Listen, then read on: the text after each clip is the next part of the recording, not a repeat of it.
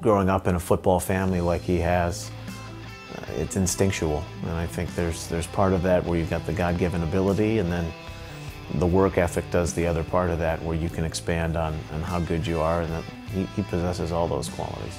If you're going to be successful, you have to be able to adapt, whether it's to the surroundings around you or what's going on internally within your own team. And he's adjusted each and every tenure and each and every year that he's been here, and the way he never takes a play off, the way he works defensively, putting that in day out in training.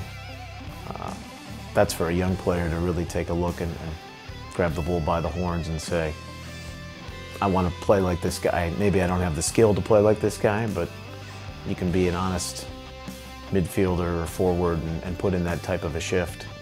You know what type of a guy he is because he always wants to spend time with his family. If he's not playing or at the facility, they're watching a movie, but there's that old school mentality of family first with him that makes him such a warm individual too, on and off the field.